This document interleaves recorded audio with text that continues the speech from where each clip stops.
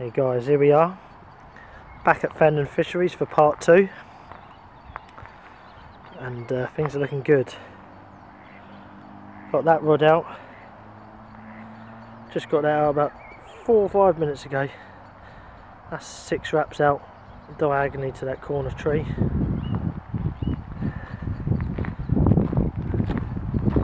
I've got this little beauty out just on the edge of this bush, just there, literally 4 foot from the bank. So yeah, I'm going to have a go from really close in tonight. You can't beat a good bite close in. Should be epic. Hopefully I'll get it on camera if it's early morning. And I just have one rod left to put back in now. So I'm back here, same peg I was in part 1. So I'm losing the light pretty fast. That's why I had to get the 2 rods in first. Look, got no house up, no nothing. It's all still in the van. I lit it all over the floor. Just thought I'd sort the 3 rods out first. But yeah, it's looking awesome. Things couldn't be better. I'm fishing tonight through my favourite moon phase, as you often hear me say. And the weather's going to be really warm tonight. It's going to be 9 degrees tonight. And we're only in early March. I think what's the date? So it's the 9th of March. Maybe the 10th actually. But either way, we're in early March, and this spring weather couldn't be better. I mean, this time last year it was still -1, and here we are the same time this year, 2017, and it's going to be 9 degrees at night and 14 degrees tomorrow. But I can't stop around too long tomorrow, so it's just a bit of an overnight. I've got to be gone by about 11:30 in the morning latest. But it looks really promising. I've already dropped a bit of bait in on this rod. I just put 13 spoms. Sorry, I keep saying spoms. I'm so used to fishing the spom at range at the minute. 13 mini spods. A little quarter one, little puppy. So,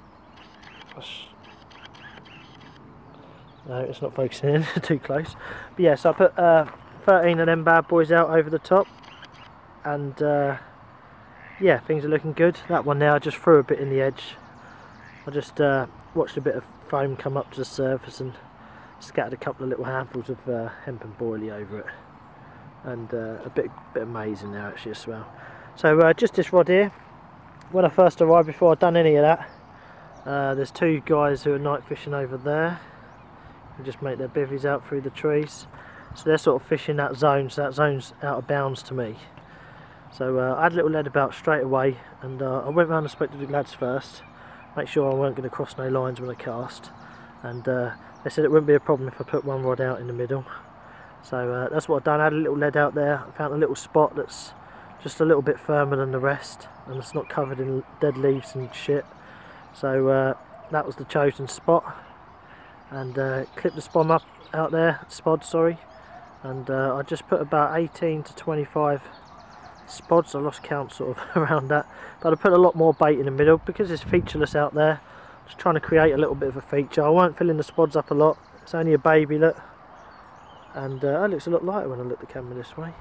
So it's only a baby spod. I was only 3/4 filling them, so it's not too much bait, but it's enough to keep them picking around for a few hours at least. I've got a good feeling about tonight. After last week's epic session, things are definitely looking good for this week. But for now, I'm going to have to go and get the house up and get the last rod in, and I'll maybe give you an update later. I think it's going to be a bit of action tonight, quite early. So both rods went out first time, so least disturbance possible, and we shall see what happens. But for now, I'll speak to you then.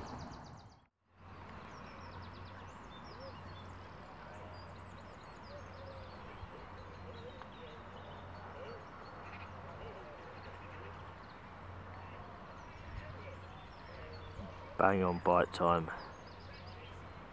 So I thought I'd give you a quick update. Try and get a bit more good luck. Hopefully the rods will rip off on camera. The traps are still set from last night. It's 7:45 in the morning. That's looking good. And it's going to be looking good until I go. Which it's quite rare actually. The last 2 times I've been, it's been quite hot and sunny pretty early. So it looks incredibly good for a bite. fingers crossed we'll get another bite. So bit of an epic night's fishing really, considering we're in early March and the fish are just about starting to wake up. Should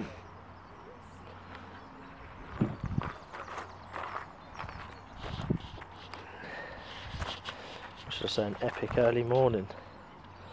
So I had to sort the rods back out and get them back on the spot. Which is one is out that way and one is out that way. You know from last week about that spot. And we have two fish. A very rare fish and a bigger fish. And I couldn't be happier about both. So happy days, eh? I can't believe it. So basically the rare fish is in fact a ghost carp, I think. It's tough to tell because it's really dark, but it looked like the ghosty. If it is, I'm absolutely happy as Larry. There's a couple of ghosties in here, two ghosties, and they've been in here for years, right from the beginning. Real old fish, they've seen it all. And this fish was playing like it was a 30 and tried all the tricks, tried getting into the reeds and the margins, everything. And in fact it's a bit of a revisit, this one, a bit of an old friend. I was fishing here probably 6 or 7 years ago, just on a day session, and a friend who I was with actually caught this ghosty under the snags, casting across from that end point island there to over there before it got made into one lake, when it was two lakes, and that beat him up as well. Really beat him up, and it beat me up. So yeah, it's a really old fish. Like I say, this fish could be 20 years old. Not a giant fish, because it's obviously, believe it or not, it only looks about a pound bigger than it did 7 years ago. That's crazy. It's just one of them fish that's not meant to be big. It's obviously a little male that's maxed out, but it's beautiful, looks good, old character. And then we have the other fish in the retainer, which come first. That one come at about 4:45 this morning, and the other one come about an hour behind it. And that is a bigger fish, the one in the retainer. It's a mirror, and it's definitely quite a bit bigger than the ghost carp. So it's going to be interesting to see how big that fish goes. It looked like a right little unit at night. So but yeah, so I sorted all the rods out and that, had a couple of cups of tea. I've been out watching the water. Nothing's really happened this morning, to be honest. I've seen no signs of life really. I've seen one or two little tail slaps, but they probably could have been small tench. It's just nice to just be out. Early March, things are just starting to warm up a little bit,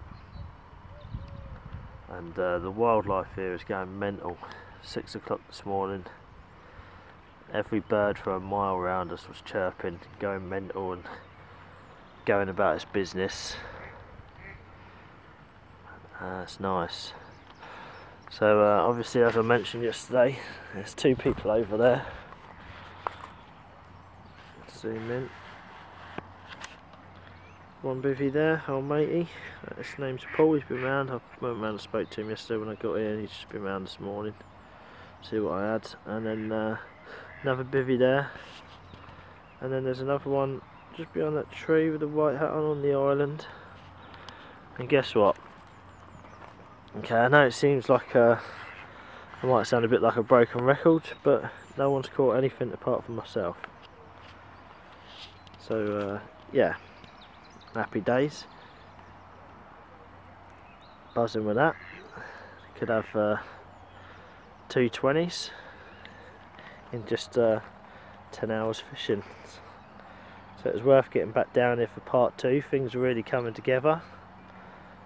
Like I mentioned before, to stay consistent, you've got to be ready to get about. There's no point staying on one lake all year, because that lake might not fish through certain months. So what I do, I bounce around, I go with my instincts. I have a little carp sense, and it just all of a sudden pings up and just like, go to this lake, go to this lake. And this little demon in my ear, don't go there, don't go there, you're gonna blank.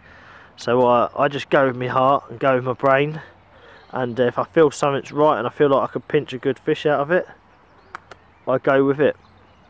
And I did, and I've got a couple of 20s down there. Hopefully the ghosty might be just under 20. I had a ghosty in part 1, so yeah, really made up, really made up. Couldn't be going better.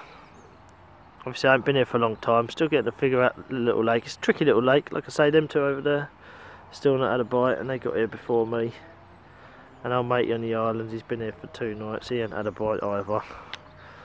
And little old me turns up just before dark last night, and actually got the last rod out in the dark, in fact, and managed to snare 2 bites. Both twitchy bites, actually, in fact. Bit of a difference from the old Blue Lagoon. I'm getting some absolute rip-offs with some of the fish in there. But here both bites were extremely twitchy. I thought I couldn't work out what was going on, and but it just comes down to the rig I'm fishing and how they were trying to ditch it, and they couldn't ditch it. So they're sort of just shaking about on the spot, which is nice to know I even tricked them. And to get that old ghosty, they'll tell you in the shop here, it don't come out often. You know, it's been known not to come out for a couple of years, one of them 2 ghosties. And it gets pretty busy here in the summer. Most pegs will be taken on weekends. So things are looking up. I'm going to have a quick bite. We've got something cooking now, and we're going to sort through these little bad boys and see just how big that little ghosty goes. And I'll see you in a bit for a bit of recording. Okay guys, it's not this is the last one of this morning's action. It's not the ghosty I thought it was. In fact, there's one real ghosty and one real coy looking fish in here. This is like a half ghost.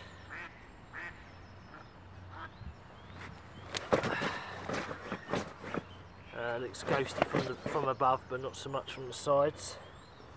It's got a real ghosty tail and a ghosty head. It's obviously a half breed, or probably quarter by the looks of things. So there's a nice little common. Sorry, someone's just talking to me. So yeah, lovely little common. Got a massive fish, but look at the top of his head. It's very ghost-like. Yeah, more than happy. Got a real good scrap as well, full of character. So happy days. I'm going to slip her back and then get part 2 of the bigger mirror out, and we'll have a look. I'll save a bit of battery. Right, so I'm going to get the mirror now, and we're going to see how big she goes. So I just filled up my bucket of water, got the scales. This one's definitely going to need a weigh, and I'll be back shortly.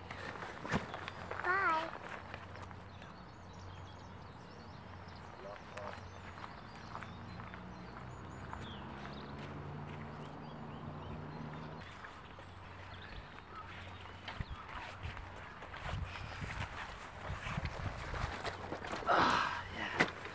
Here she is, a much heavier fish than that ghost common I just caught. Much heavier. Quick butcher her.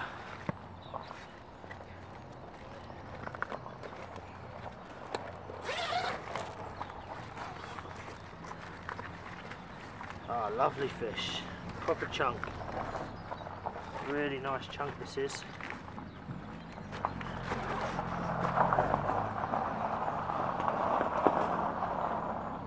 Carp pulling up behind us. Keep my eye on the fish though, it's a nice chunk. Going now. Absolutely ballistic. Just holding it down, making sure it stays out of harm's way. Nice fish though. Oh, chunk. Yes. Nice chunk this is. Quality. Right. Give it a quick weigh. I'm guessing mid-20.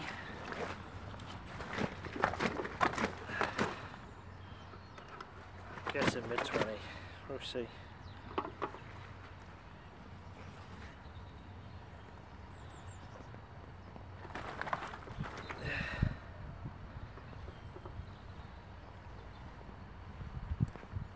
Uh, 25.5. Give or take an ounce or two.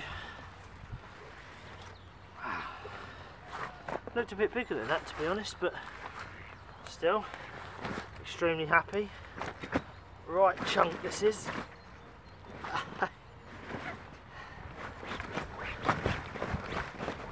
Didn't particularly fight hard. That ghost common fought a lot harder. I would have sworn that the ghost common was a much bigger fish than this, but it goes to show you the masters, isn't they, of disguise. This one floated up like a bream at one point. What the hell is it? Is it a tench?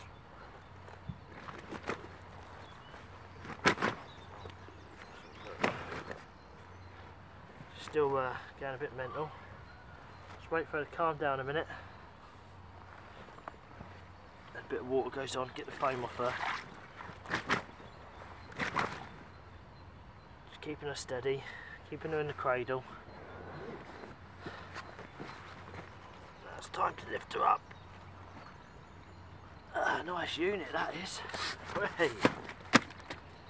Come on baby, calm down. I've got a spot of water on the camera now.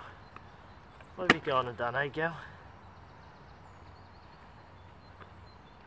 Water's nowhere near as cold as it once was a few weeks ago. You can actually hold the fish comfortably now. Nice. Look at that. Early March 2017. And I'm getting off to a stonking year. Nice 25.5 pounder. Real thick fish as well. It will hit 30 without a doubt, this fish. No question in my mind about that. Real chunk.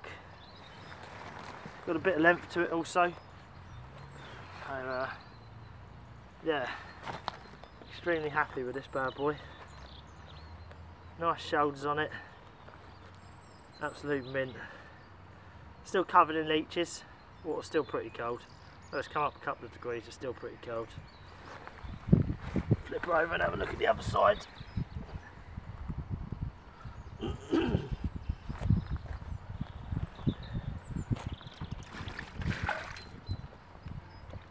Lovely. So it looks pretty similar, but for some reason it just feels a bit heavier. There you go. Diamond fish. Diamond action for an overnighter. Only had 20 hours this week, and still got the rest of, well, still got about 5 hours left. The rods are all in position and the weather looks spot on, so we'll see what happens. But I'm going to flip you guys off now. I'm going to get a couple of still pics and slip this beauty back.